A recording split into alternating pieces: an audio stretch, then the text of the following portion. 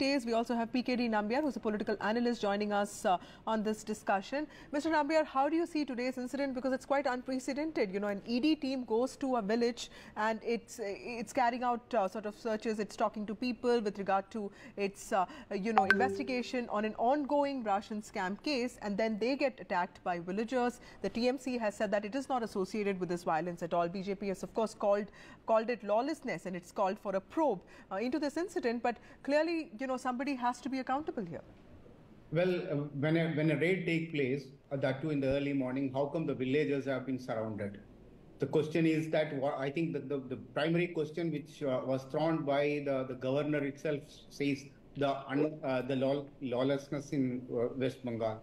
I think the national agencies, whether it is CBI or ED or any other agencies, have not been permitted to work effectively in West Bengal. Gives a feeling that they don't believe in our constitution. The Mamata government feels that West Bengal is a new country altogether. It has nothing to do with the center and or the Delhi as a whole. And they wanted to run the state as if, I mean, we all know that the kind of political killing, which even today again the governor mentioned in his speech, and it was one of the very strongest remarks.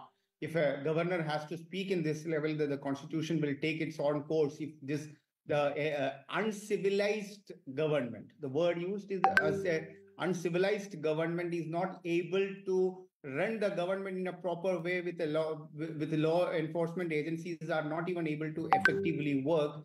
What will be the state of a common man? What will be the state of opposition parties who are working in the democracy? Do you think that if a CRPF force or an ED is getting attacked, then what will be the fate of a normal political workers and the common man?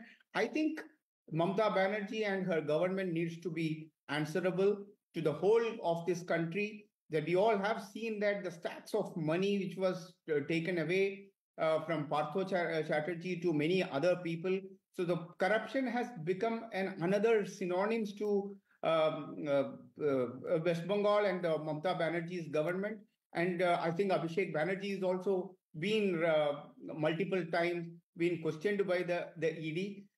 Why, if there is nothing is to worry, why are you worried about for a raid? Let the raid happens, let the things happens in a normal course. But attacking the officers, that too central officers, CRPF paramilitary forces, and that too in an organized way, gives a very, very clear feeling. You're saying that this was an organized attack and not really a spontaneous one. That is what you're critical.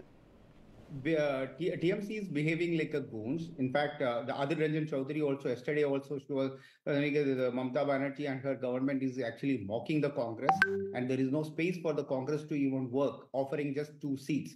And the second part is that it is not about that agencies are just going around and just tapping anybody and everyone. We have seen in the past that how the cash were stacked in the cars, in the bedrooms, and of the ministers and or their girlfriends and boyfriends. So I think that the time has come for the TMC to realize that they are a part of India. West Bengal is part of India, and this kind of a lawlessness is not acceptable. And how can somebody, the entire villagers will come in such a way during a raid, and even attacking the policemen, which is generally never unheard of. And I believe the TMC needs to now realize that if they wanted to run a civilized, lawful government, then only the people of West Bengal is going to stay with them or even be with them. So I think the bottom line is that I think the stern message what the governor has given, and I happen to speak to 1 or 2 people very closely that this is a usual situation. This is a usual situation, and many of these informations are not even reached at the level at the national media. Right. So for an opposition party worker to work in West Bengal is an uphill task, and they might get killed anytime, they might be attacked anytime. And there is another angle of we know that the NIA is very actively working on in the West Bengal because of the obvious reason there are very large number of anti-national forces, and then plus Right. along with these political forces put together, it's a very, very tough situation. I think Yes, thank you, central Mr. government Nambiar, needs for to really act. joining us with those details. That's a very critical